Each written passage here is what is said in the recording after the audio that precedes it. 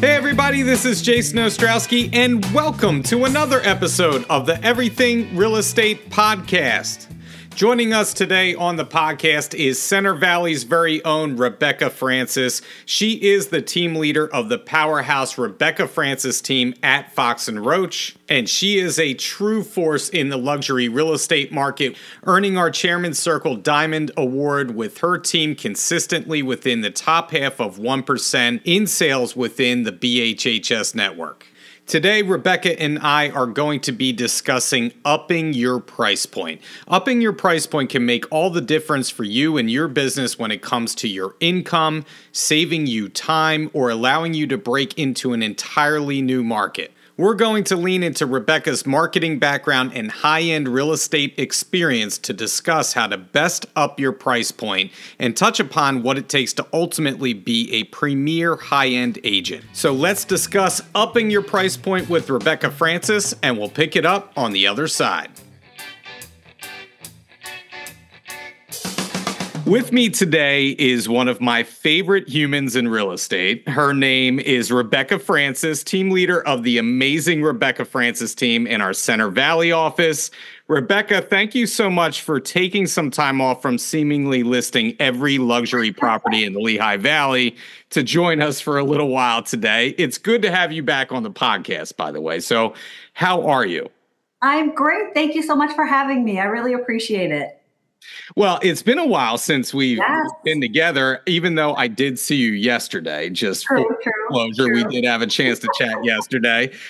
So today, you and I are going to talk about the importance of upping your price point. And I think that it's something that, in my opinion, does not necessarily get focused on enough in real estate.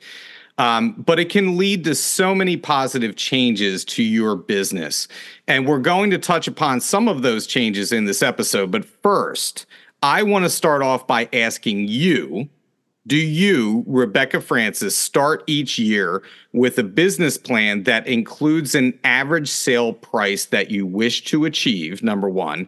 And if so, how do you formulate that number? Wow, that's a great question. To be clear, I always start off every year with a business plan, and I have my goal numbers. I've got stretch numbers, and I go into that knowing what my current average list price and my current average sale price is. Do I focus on where I want to go? No, in terms of dollar or sale price, probably not.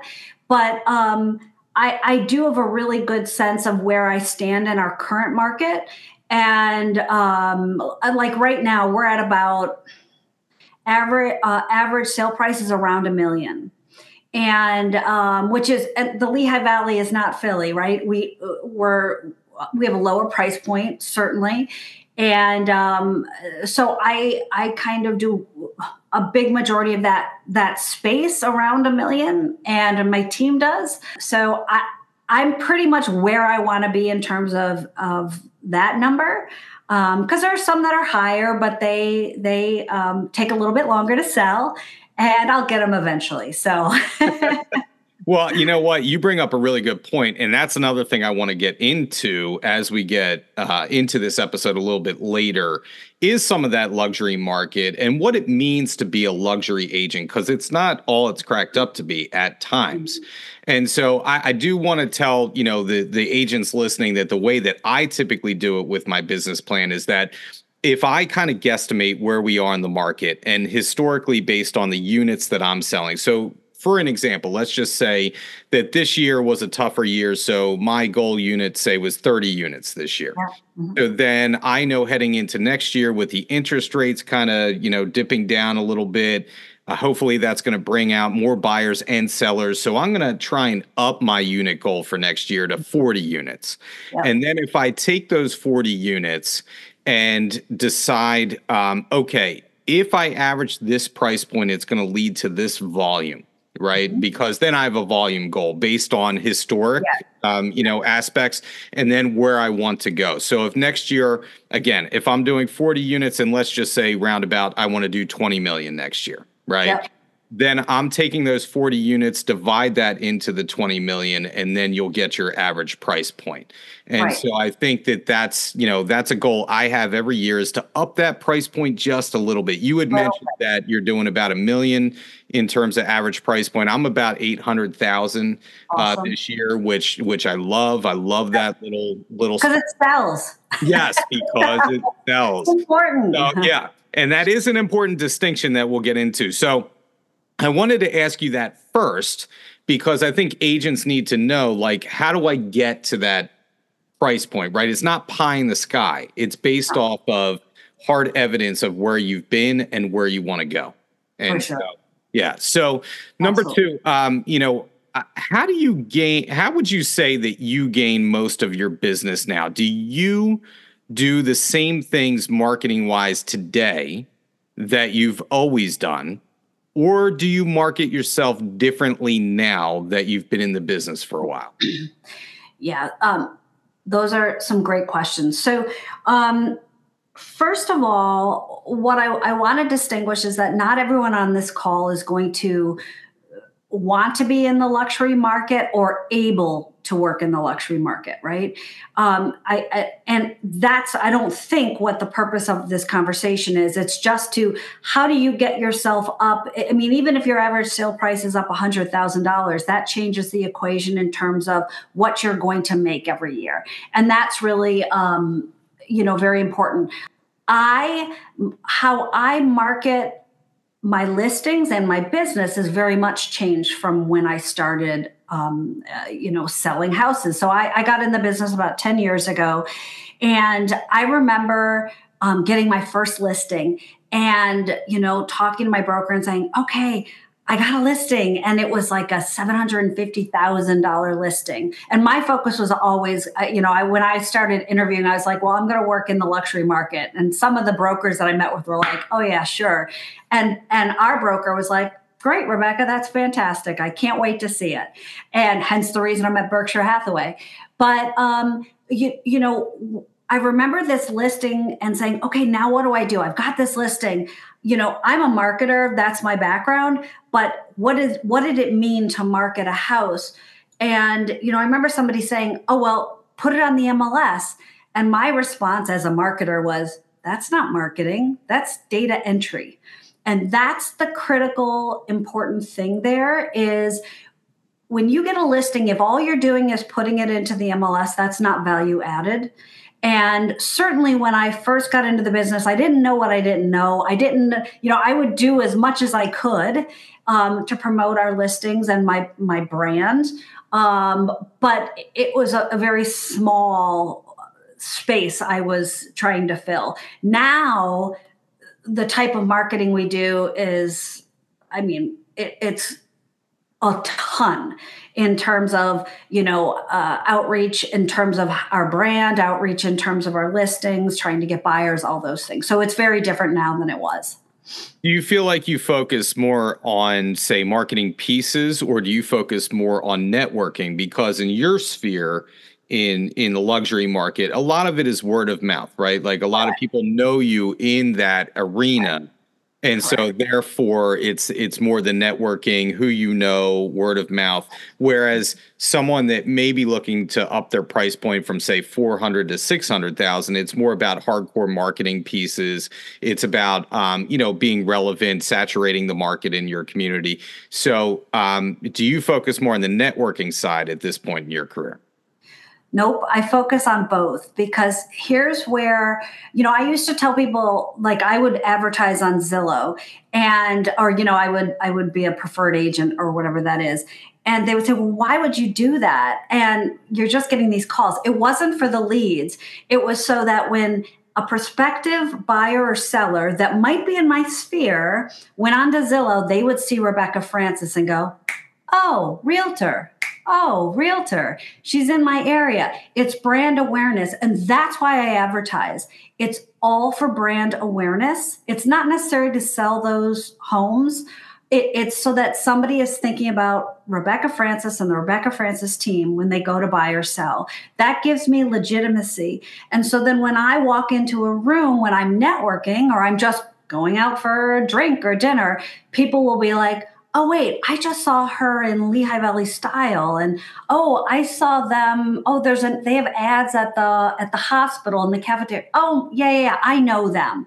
I think I'm going to list with them. That so it's not just one; it's both. Everybody loves a winner, right? And if the perception is that you're the realtor to go to in that community, so I always look at it this way. There's always the brand awareness side of marketing, and then there's the actual marketing that will get you leads. Both are incredibly important. So, Yeah. would you say that where you position yourself, like you had mentioned some of these places that you're putting your team name out there, Yep. when it comes to price point in particular, you have to go to where those people are. Yeah. And so a lot of times when we market as agents do this like scatter shot shotgun approach to marketing. Do you have a focus, like you hone in on those places where your clientele are going to be in order to perpetuate yourself in that luxury market? Is that fair to say? Absolutely. I get calls every other day from someone asking me to advertise because they'll see me in a different publication and they'll say, well, she'll spend that on Lehigh Valley Style. So maybe she'll spend this on that. And so I'm very particular. I have an advertising plan that I work on at the end of the year. So I've already started locking in my advertising venues for next year already. And so I know what I'm going to spend on a monthly basis. I know where we're going to be shown on a monthly basis. And, but that's as you grow, right? When you're not doing a ton of business, you have to be, well, when you are doing a ton of business, but even when you're not, you need to be very specific with your money, right? We don't have unlimited budgets. And even mine, it helps once you have a budget in place and you've got an advertising schedule in place, because you get the phone call in May and they say, hey, would you advertise? Sorry, my budget's, spoken for the year. Give me a call in October. Yeah. So, it is very important. So when it comes to your marketing, do you make a drastic turn one way or another during the year, or do you stick to some core principles of your marketing and then maybe try one or two new things a year? Like, do you switch things up, with major upheaval, or do you kind of stick to the same things and add a couple new things in year to year? Yeah, I would say thus far it's been an addition sort of thing. And of course, as you sell more homes, you make more money, and a bigger percentage goes towards advertising and marketing, right? I'm at a point now where, interestingly, I have a marketing coordinator on staff, and we were having a conversation the other day about one of our advertising pieces that we do on a monthly basis, and it's a nice chunk of change as it goes along, and I think it's a great branding avenue that we're using.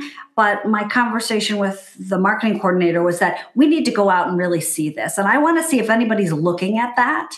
And because I'm not hearing anything about it. I do think it's a great branding, but is it the best use of my money? I don't know. So absolutely, we look at it, but you have to stick with something. I give everything at a minimum 6 months, Most things, you're in for a year, in my opinion. Don't even bother to advertise if it's a one-off, even though that's what I did when I started in the business. But okay, I'm going to run one ad in this publication for, like, do you think that's really going to do anything? It's probably not. Yeah, I almost look at it like if you want to increase, I always look at this from a health standpoint. Say you take supplements, right? Mm. If you take one supplement one time, that's not going to do anything for you, right? You have to, it's the accumulation of everything over time that really becomes a tipping point. And so, Correct. like you said, like if you're going to commit to something, you have to commit for at least, like you said, 6 months. I typically do it for a year, give it Yep. a really good trial run to see how it's panning out. I want to ask you, we've been talking about the luxury market, but let's just say that an agent is trying to up their price point from 250,000 a year to 500,000 a year. if you were in that agent's shoes, what would you be doing to make that happen this year? Yeah, that's a great question. So, I think to go along with that is there are a lot of people that aren't marketers, right? They don't know what to do or what not to do. And so if you're with Berkshire Hathaway, I think it's really important to utilize what we have available to you. There are incredible resources that we have through our ACE program, and the Berkshire Hathaway marketing program, all of those kinds of things. So utilize what is already available to you, and you don't have to pay for it. Right. So that's number one.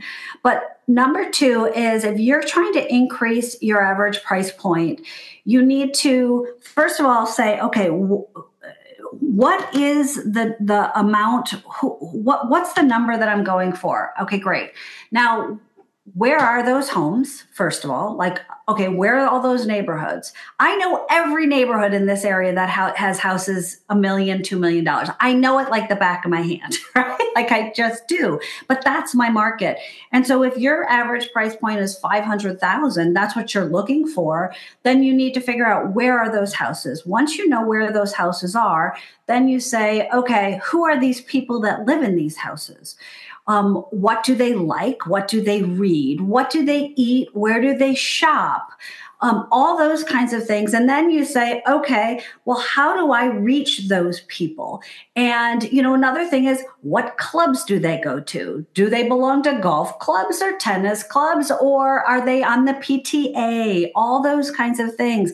Like I was, my children are, senior in high school and a junior in college now, but school, that was an incredible resource for me is, knowing people at school and getting involved in those things. So you want to be involved in things that you like, but also things where your people are coming from, your potential opportunities. So you've got to be there.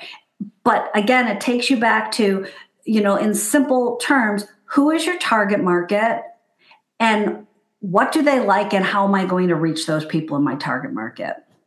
I think you bring up an excellent point because I think we're all striving for a niche in real estate. Like having a great niche is a cash cow. It's Yes. It's the gift that keeps on giving. And if you can identify that niche, if you can pare real estate down into, okay, this is where I want to be. Yeah. I think that's 90% of the battle because then you can formulate a plan to reach those people. So before I got into management, when I was still in sales, I was going to do this thing where I was going to focus on just golf course communities, within Montgomery County and just blanket market the entire place with golf tees and golf balls and I had this whole marketing thing figured out. Now I didn't end up doing that, but that was a strategy, right? And that was something that would have upped my price point at that time. But you also bring out a great point that if your focus is those $500,000 homes, you have to know every single house in your market that has those neighborhoods in order to reach those people. So the first thing is having market knowledge. Yes. And then focusing on, like you said, where those people are going to be. Where do they hang out? What do they do? What's the best way to reach them? And I thought about like out of the box traditional marketing or the opposite of traditional marketing in order to reach those people.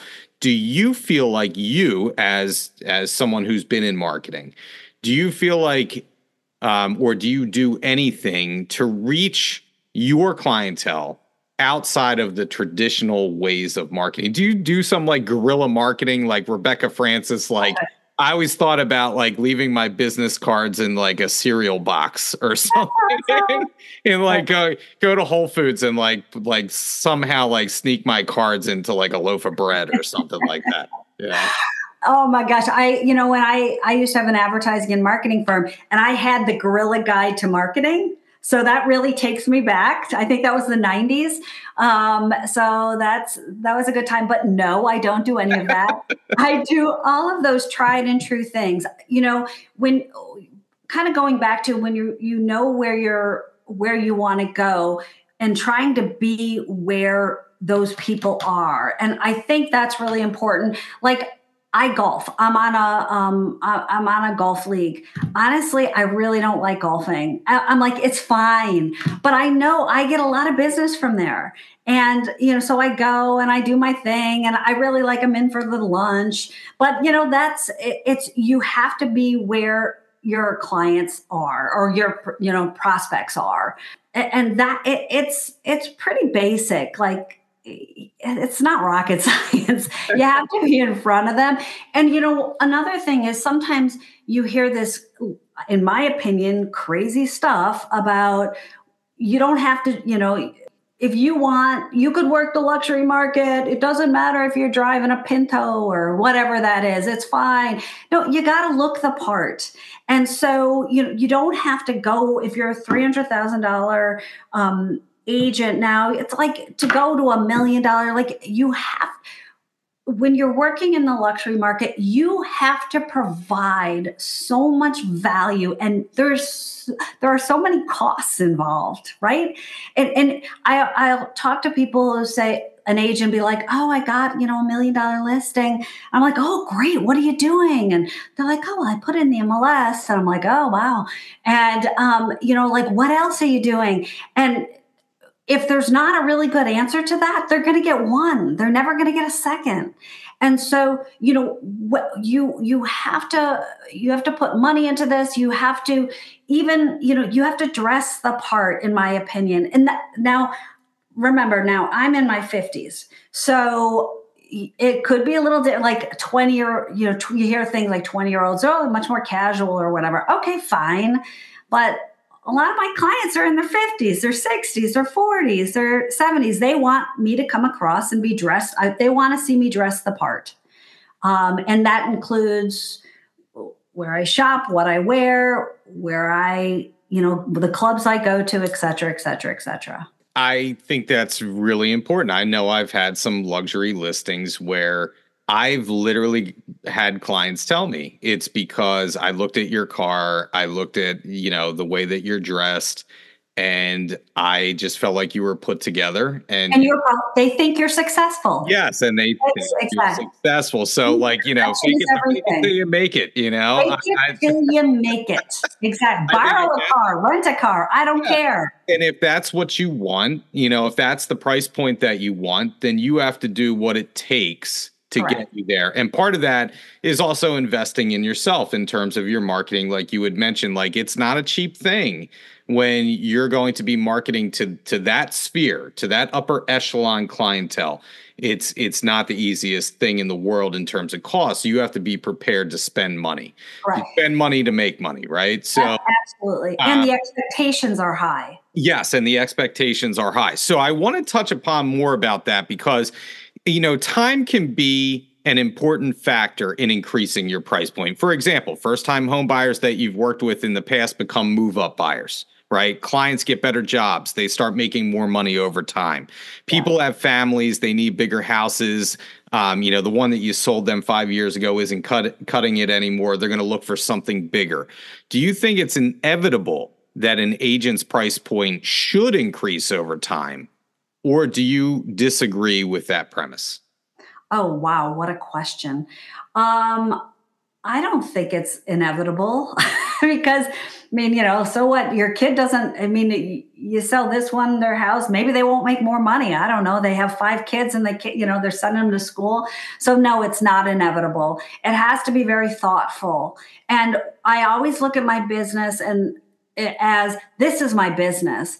And how am I going to get to where I want to go? And I show up every day. And I work this. And from day one, when I was a new agent, I would show up at our office, and I might be the only person there besides the OA, and our broker would come in, and oh, hi, Rebecca, and I'd be upstairs all by myself, and I'd be sitting there going, "Good God, what do I do today?" But I just showed up, and I kept listening and learning, and just trying to do better.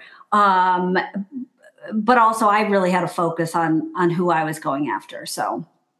Yeah, I think, well, that's rule number 1, right? Show up. And I feel like the agents that it's the 80-20 rule. And we always talk about it, 20% of the agents are going to do 80% of the business. And those 20% of agents are the ones that are the core people that show up in the office all the time, the professionals in our industry.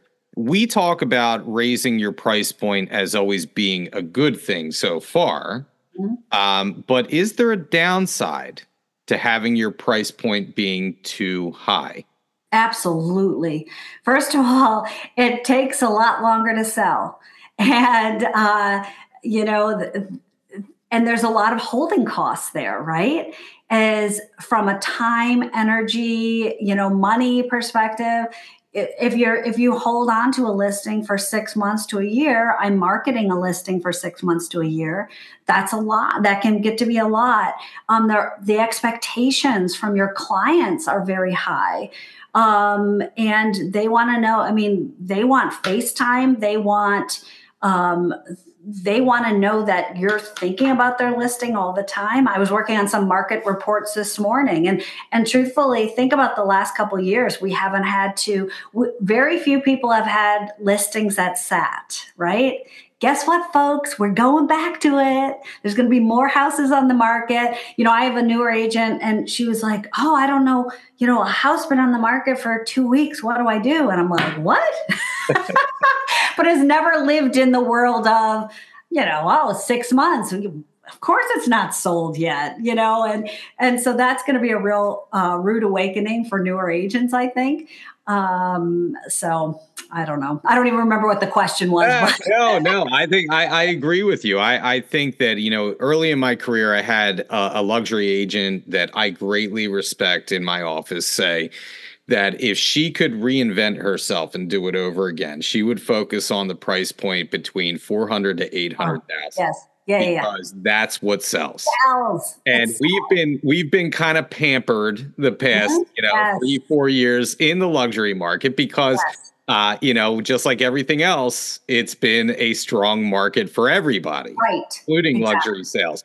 But those luxury sales, like you say, the stress that comes along with not having a luxury property sell and the carrying costs and all that stuff for a year, and then you lose the listing, and then somebody else reduces the price and they sell it right away. Yeah, that's brutal. So it's brutal. Yeah. So to everybody listening out there, it's always nice to have the prestige of having a beautiful luxury listing. But do you want that in the end? Because all that stuff is very real and it comes with it. So, for my money, if I can average where I am right now, 800,000 for the rest of my career, I will be a very happy man. Happy man. Because, I know it's going to sell, outside of some catastrophic event. The market could go south tomorrow for everybody, but I'm just saying that you're going to make a lot of money if you average that. And I think the ultimate goal here is to save you time, save you effort, and you make just as much money as you would selling a $250,000 home that you would, selling an $800,000 home. Right. It's going to take that same effort, make some more money, doing it. For sure. For sure. And, Jason, I just wanted to harken back to one of your first questions about every year, do I kind of come up with where I want to be? And, as an example, maybe 2 years ago, I wanted to actually reduce my average price point because I needed things that were going to kind of fill in the gaps. And I started looking at okay, maybe I want a couple of those $500,000 to $700,000. And not a couple, I wanted a lot of them. And because I needed to fill in the gaps between selling the bigger homes. And, the next year we did a lot of that kind of business. And then of course, at the end of that year, I'm like, yeah, I want more of the $1 million homes. But, I also want to say though, people always say, oh, well, it's just, if you increase your average price point, you're making more money for the same thing. Let's be clear. It's not the same thing. I don't do the same thing I do for a $300,000 house that I would do for a $1 million house. And it's easier for me to sell a $300,000 house than it is for me to sell a $1 million house. Mm-hmm. But I'd rather personally focus on one than having to focus on three to make up for that, commission. That's a great point. You're absolutely positively correct that it's not the same. My point, my point is like you had said, like instead of having to sell 5 of this price point, you can just sell 1 of this price point. And yes, it's going to take more effort, but overall, you're saving that time by having to do 5 different transactions. Now you can do 1 transaction to take its place. Right. I learned long ago, I had a really good year one year. And at least, early in my career. And I think I had done like 20 units and I was kind of a relatively new agent and I was very happy with that. But my price point was atrocious. I mean, I'm not even going to say what it was because, agents average different price points out there. But for me, I was like, I really have to get better with my price point because I am busting my butt. And I am not making the money that I want to make. If I could just double my price point and potentially double my income, look how much more money I could be making right now by doing, basically running around like a chicken with my head cut off, And so that's when I really kind of the light bulb went off and said, I really have to start making a concerted effort to up my price point each year. And from that point forward, with my business plan, that's always kind of worked out for me. Now, I don't know if that's like manifesting things, because I believe in that. Yeah, a lot of it is like your mindset, right? And if you focus on that price point, somehow magically it ends up happening for you. So there's a lot of effort that goes into that behind that. But I'm saying that if you have those numbers in your head, you will succeed. So have a plan to start. Have a plan. Absolutely. All right. Before we get out of here, I want to ask you one last thing. So since in that luxury sphere, now I've never asked you this. I don't know if you host brokers opens or anything like that. What is the bougiest thing you've ever done when hosting a brokers open? Lord. Have you done something like crazy marketing wise to get a listing sold? I'm going to give you an example. Okay. I went to a broker's open one time and I went with my now wife at the time we were dating. And they brought in a Ferrari dealer from the main line to have Ferraris out front in this broker's open. And they had a salesman that was selling Ferraris. That's awesome. So, of course, this salesman, thinking that somehow I had the money to buy a Ferrari, starts talking to me. My wife went into the house. She had absolutely no interest. And so before you know it, I'm sitting in the Ferrari, like playing with the paddle shifters and I love it. This person's trying to sell me a Ferrari out front. And my wife calls me and she's like, what are you doing? Get it out. Don't stop wasting their time, Yeah. So I said, basically all right, I'm coming. And I went back in. But is there anything marketing wise that you have done to promote a listing that's been kind of that, that ilk? I have to admit, no. But the one funny kind of car story was I had a client we were selling his, I don't know, a $1.3 million house. And we were about to put it on the market. And he said, Rebecca, I have an idea that I want to put in front of you. I said, what's that? And he said, I was thinking, so I've got a Porsche and I'm ready to trade in the Porsche. It's not that old, but it's just like I've got kids, whatever. So I'm ready to get rid of the Porsche. Why don't we throw the Porsche in with the sale of the house? And he said, we'll raise the price of the house by $100,000. We'll throw in the Porsche, call it a day. And I was like, I'm like, have you been watching too much of like Ryan Seacrest or something? Or whoever that guy is, Ryan, what's his name? Yeah, sir. So you had Sirhan. Sirhan. Yeah. I'm like, I don't know. This is kind of the Lehigh Valley. That's a little too bougie. I think the main line's a little more bougie. We're a little more understated here in the Lehigh Valley. Well, I will tell you that might pose a problem for a lender as well. If you're throwing in a Porsche.